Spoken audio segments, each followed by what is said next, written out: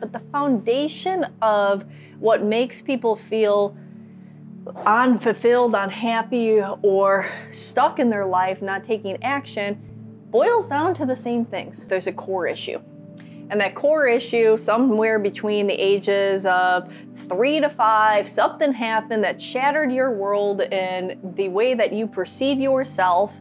And suddenly things are unsafe, you're not okay, you're not good enough, you're unworthy, and you start to filter your whole entire life through that lens. It happens unconsciously. It's like a survival mechanism, right? It is, yeah, because that wound becomes so deep and then you believe it to be true. And it's important to note that you see what you believe. And so as long as you have a belief system that you feel that you're undeserving, inadequate, or not good enough, whatever that case may be, you're going to continue to filter the way that you go into an environment, the way that you interact with friend groups or circles, the way that you interact with teachers or mentors or whatever it is in your life, and you're going to have that filtered seed.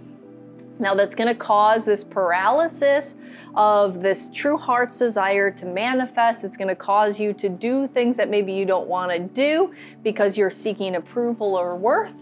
And as a result, you have a slightly unfulfilled or undesirable life, right? And that can become greatly unfulfilled and undesirable and create like massive destruction in your life, or it can be this subtle like, this. And that then turns into this inability to take action in one's life. Most people spend too much time looking from the outside world into how they're being perceived instead of from their eyes going out into the world.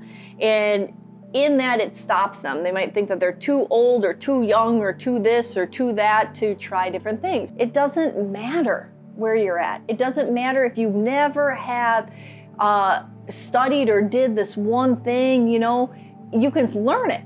You have the ability to learn. And when you stop worrying about the judgment and you just get into the excitement of that new thing, you can bounce in and dive into a whole bunch of different things. And I think, maybe I do too much because I'm so overwhelmed by like the excitement. So, I dive into real estate or I dive into film and then I'm, I have a couple scripts that I've wrote, and then I have this like a book, and then I like have the stores and a tech company, and then I'm doing this or that, and I'm like all over. And I'm like, maybe I'm gonna open a restaurant next. And I'm like, but